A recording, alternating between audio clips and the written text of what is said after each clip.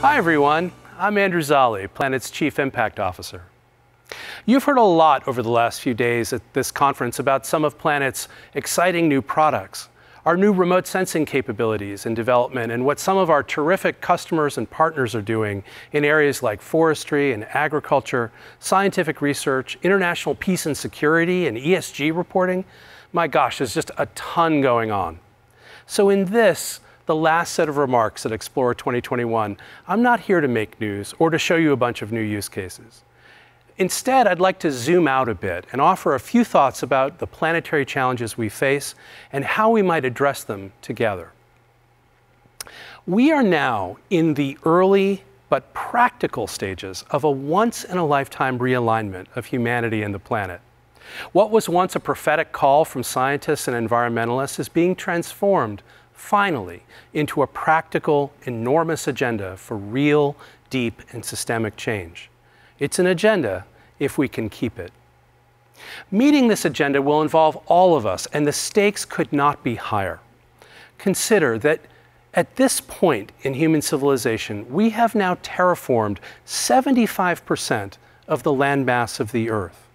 We're using a third of the world's land surface just for agriculture alone, for growing our crops and feeding our animals. We've significantly impacted 60% of the ocean's ecosystems, and some of the most important fisheries in the world are currently on a trajectory to be gone by the middle of the century.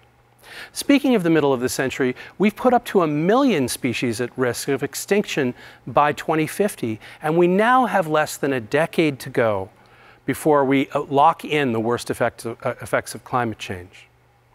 In fact, of the 5 most likely scenarios regarding the future of the climate, the UN's Intergovernmental Panel on Climate Change recently identified only one path that we can take to avoid locking in the worst effects. And that pathway requires that we act now. Now, all of these data points taken together are part of a larger story. The Swedish environmental scientist Johan Rockström and his colleagues at the Stockholm Resilience Center identified a set of 9 planetary systems and their boundaries which sustain humanity and make it possible for all of us to flourish on the planet.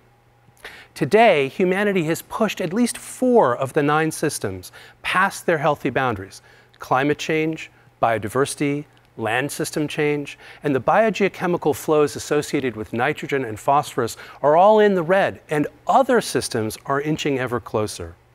And this is all before we add another billion people to the planet in the next decade. We must act decisively and immediately if we want to return to what Rockström and his colleagues properly term a safe operating space for humanity. Inaction will amplify humanitarian crises, conflicts, and human rights abuses. And those least responsible, the poor and vulnerable, will bear the greatest impacts.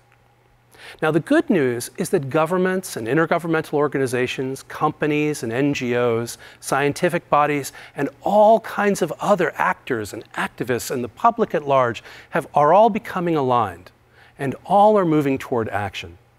Governments have signed up for the UN's Sustainable Development Goals, a group of 17 objectives, including eliminating extreme poverty, eliminating extreme hunger, taking better care of our planet. It's an agenda for change unlike anything we've ever had before. The Paris Climate Agreement has aligned governments around the world toward a less than 2-degree future of climate change. And financial institutions and regulators are beginning to treat climate risk as investment risk. Companies, likewise, are responding in kind with plans to decarbonize. The signals are all there for a deep shift in what we value, what we measure, and what we reward. The Greek mathematician, physicist, engineer, astronomer, and inventor Archimedes once said, "If you give me a lever and a place to stand, I can move the world." Well, now we have to move the world, and quickly. And the data, analytics, and other technologies planets and our partners produce can be a significant part of that lever. As daunting as these challenges are, it's important to remember that we've never had better tools to address them. Breakthroughs in energy and transportation and connectivity and countless other fields mean that, yes, we're living in an age of super problems, but also superpowers. We're simultaneously at risk of entering the sixth extinction, the sixth time in the history of life that biodiversity has collapsed, but we're also living through the second renaissance with an unprecedented explosion of knowledge and insight and capabilities. We've never faced bigger challenges, nor had better tools to address them. The tools of remote sensing and AI particularly are going to be foundational to the sustainability transition. They make it possible for us to sense and make sense of the world around us as never before, and enable real-time feedback loops that can show us how our actions impact the world both positively and negatively. And they will help us anticipate, navigate, and blunt the sharpest edges of disruption. In the decades ahead, we have to pull off an incredible hat trick.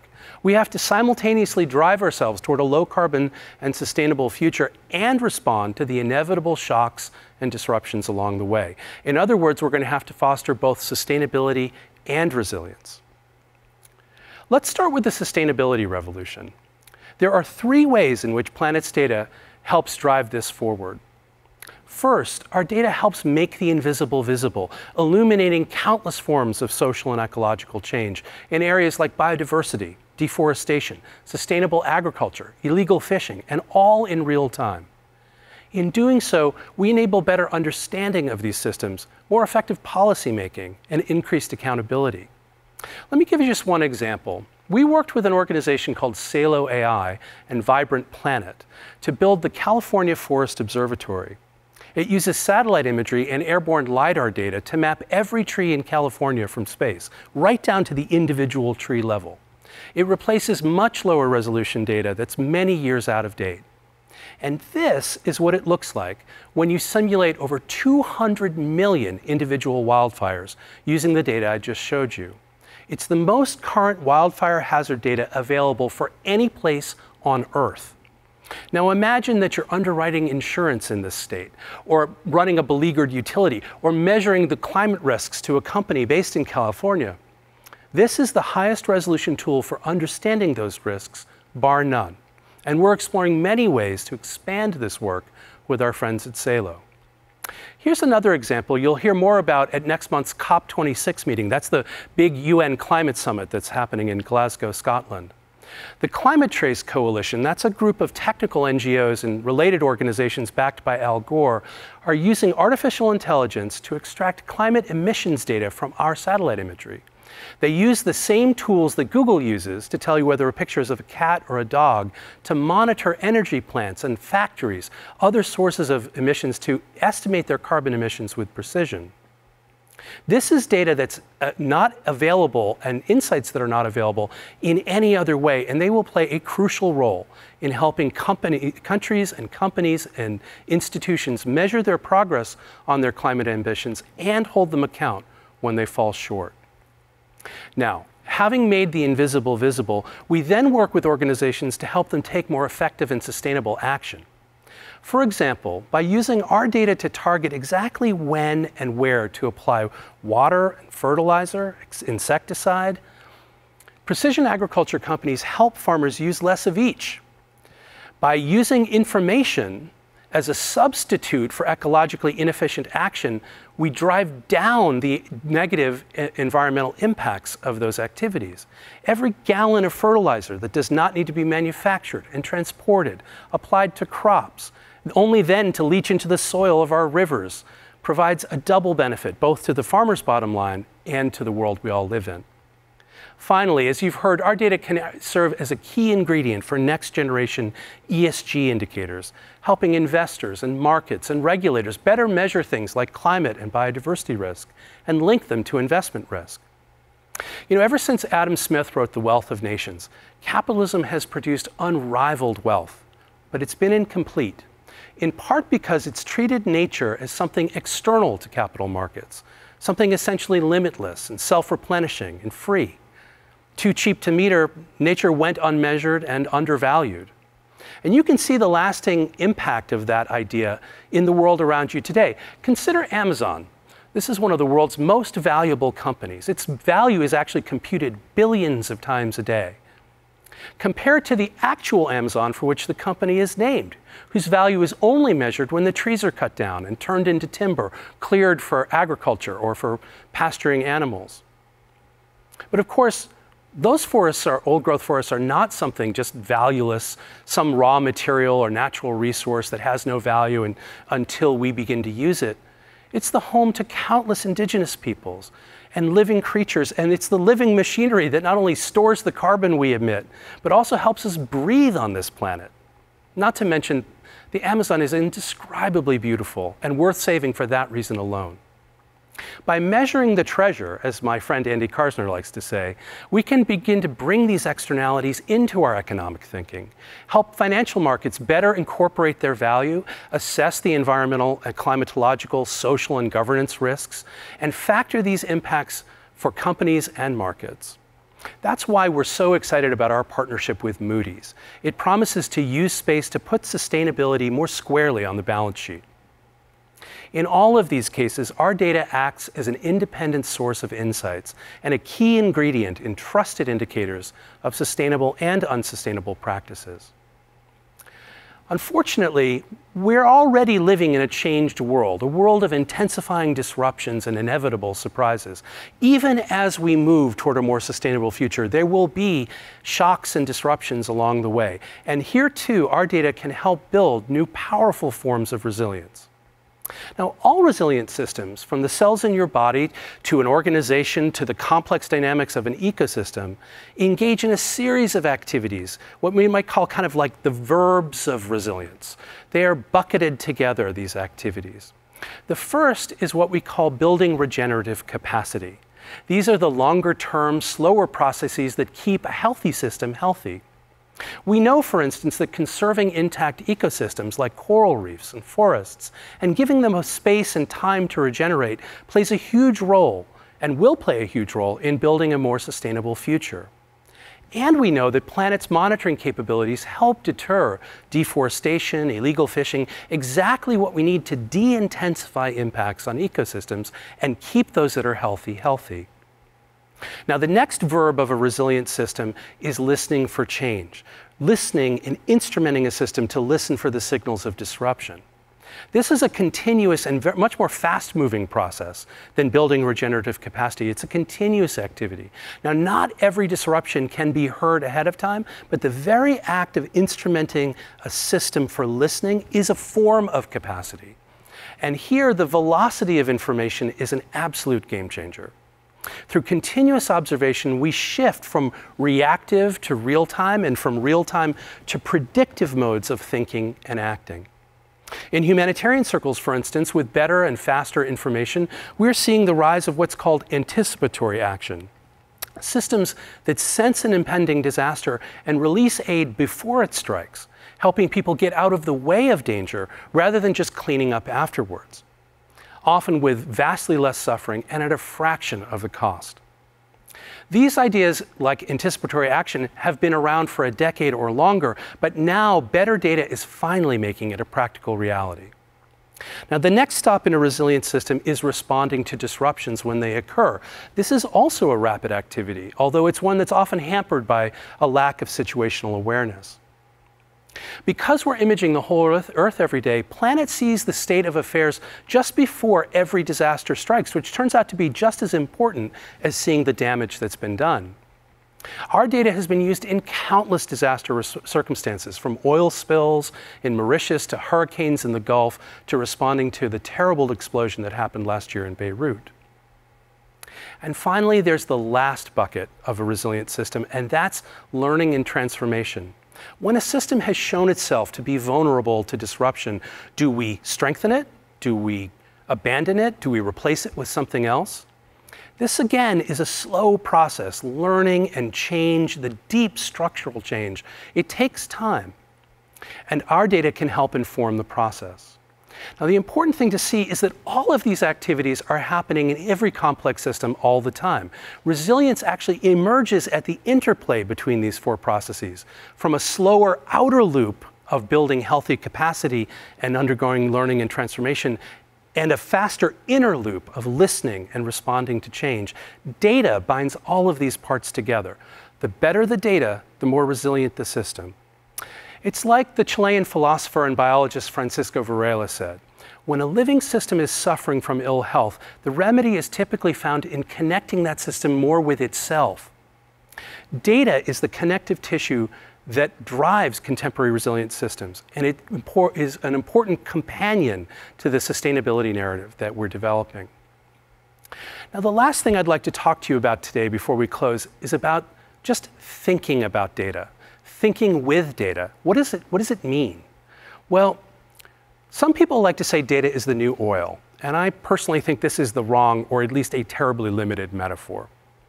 It might be better to say that data is the new fertilizer. In fact, it makes a lot of good things grow in its soil, new approaches, new value propositions, and the like. Data is also many other things, and it's worth pausing to reflect on them.